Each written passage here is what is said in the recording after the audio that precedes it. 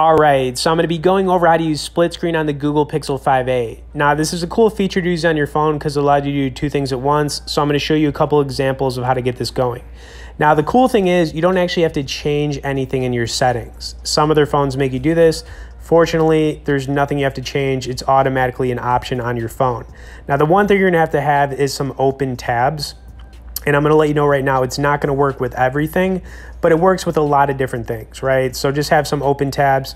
Then at the top, you're going to see the logo icons for these tabs. You just want to tap on it. And if it works with split screen, you'll see a split screen option. Now, when you do that, you just want to find something else you can open. So I'm going to have the Play Store open as well as an internet browser. And now we're in split screen mode. It's really that easy. Now you can adjust the screen if you want to make it bigger or smaller. It also works in both portrait and landscape, which is nice, right?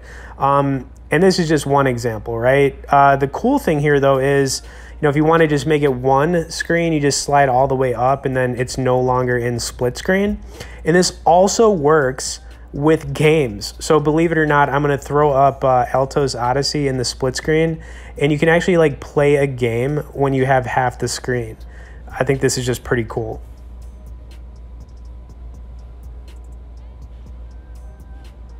All right, how cool is that?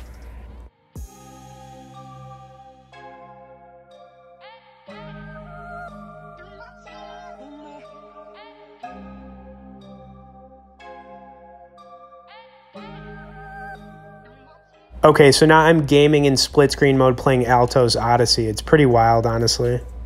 Especially that this works.